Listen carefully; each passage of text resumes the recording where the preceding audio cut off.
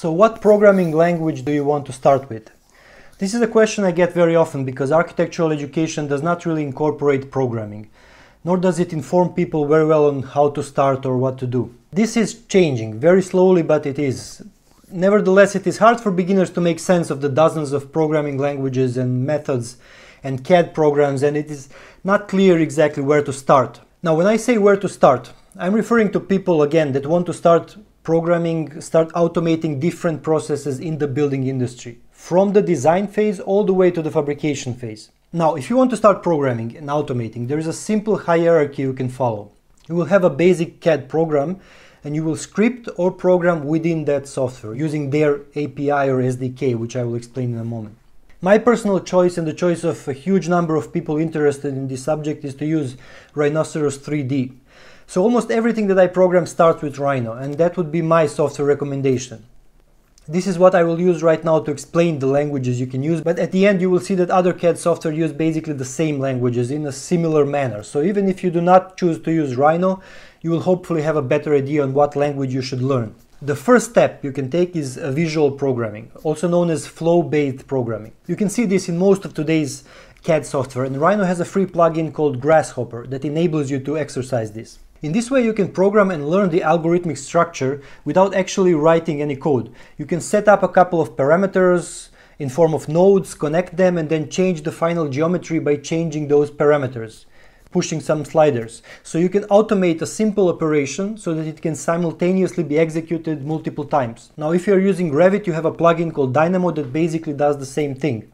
Now, the next step after the visual programming in this programming hierarchy is actual code writing, usually known as scripting. You can use scripting in two ways. You can integrate it in your flow-based programming. You can take a single component in your diagram and expand it or add additional functions. Or you can write separate scripts, small pieces of code that can be executed to automatically do some actions. Now, it is worth mentioning that there is a scripting light sort of, which are macros. They're simply a list of commands that you put together that you want to execute it repeatedly in the same order. But this can hardly be called programming, and you can see macros in most of the software you have installed on your computer, including Word or Photoshop. Now back to scripting. Rhino scripting was first done in Visual Basic Scripting or VB script language. This is a lightweight version of the Visual Basic language, and it is relatively simple. Although this option is still there, the more recommended option is Python scripting. Python is a modern and widely accepted programming language with relatively simple and easy understandable semantics. Learning to program in Python can be very beneficial for you since its popularity made it a scripting language of choice for many other programs, not only in the building industry. Now, if you want to expand your components in Grasshopper, for example, using scripts, you will be able to choose Python, but also C# and VB.NET. If you're at this level of programming, scripting, I would suggest to stay with Python, but I will return to my recommendations later and I will explain C# and VB.NET in a second.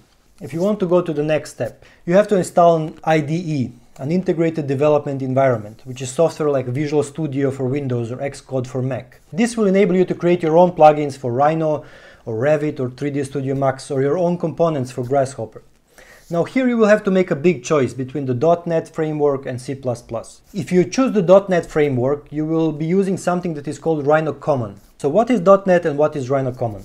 Dotnet is a software framework. It makes coding easier and it makes it easier to combine different languages. Now Rhino takes advantage of this and makes a .NET SDK called Rhino Common that you can use.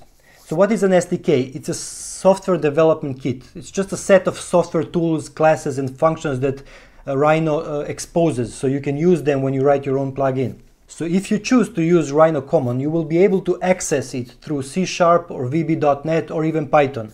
And most of what you program will be cross-platform, will theoretically work on Windows and Mac versions of Rhino. Now, before I go back, sum everything up and review the languages and possibilities you have, I am left with my weapon of choice, which is C++.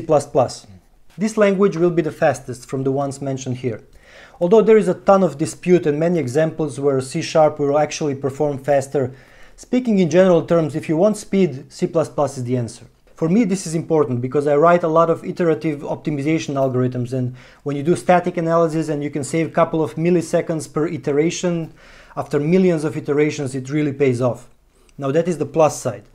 The Plus and minus simultaneously is the management of memory. I cannot go deep into this in this video, but simply said, in C++ you have to manage your own memory, the memory you occupy. You have to create it, you have to delete it, etc. In C# or VB.NET, usually you do not have to do that because that is handled by the CLR, the Common Language Runtime Virtual Machine. But this is a huge subject and out of the scope of this video. So just keep in mind that this makes C++ more complicated to handle.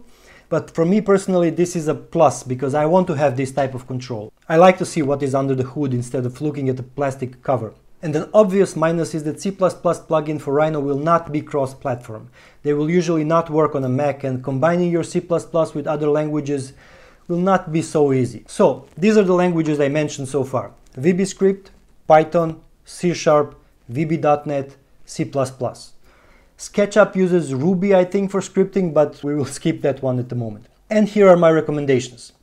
If you're a beginner and want to start real slow, just go with the visual programming. Grasshopper for Rhino, Dynamo for Revit, until you're really comfortable with it. If you already mastered it and want to go to the next level, or want to skip visual programming altogether, go to Python. You can use it for scripting and to create your own components. Python can access Rhino Common, and it is a great, simple yet powerful tool with many free libraries that you can integrate in your project. Python scripting is also used in Revit and in Dynamo, as well as in Vectorworks, I think. If you want to go further and have even more options and flexibility, then I would recommend the Dotnet Framework and C#. It is great to write plugins that are cross-platform. Programming is easier than C++ and the interoperability between languages is great. C# can be used also to write plugins for Revit. There are other advantages like the use of WPF, but I will go into that on some other occasion. If I started to learn programming from scratch right now, that would be my choice. Now, most software have C# and C++ SDK in parallel. Revit also has a C++ SDK as well as 3D Studio Max and other programs. If you really want to learn C++, you will have to face a lot of limitations, and it is the hardest language to learn and implement from all of the ones mentioned above. On the other hand, you will be able to create extremely efficient and fast plugins if speed and iterative algorithms are something you pursue. If you have a specific software in mind, which is not Rhino or Revit, for which you want to develop your own plugins, then you should maybe do some research before deciding on the language. For example, I do a lot of programming for Unreal in C++, and I do not think C# is even an option there. So when I say most software provide .NET and C++ SDK, I mean most and not all, and you should do the research. That was it, the most basic list of languages, and I hope I made it more clear for you, at least in the terms of you deciding where to start. And if you haven't started already, do it. Just do it! Let us shape the future of architecture together. Subscribe and comment below, visit the Patreon page, and if you would like me to elaborate on any of the subjects and notions mentioned in this video, I will be more than happy to. I provided you with some additional information and links below. Now stay free and let's get to work.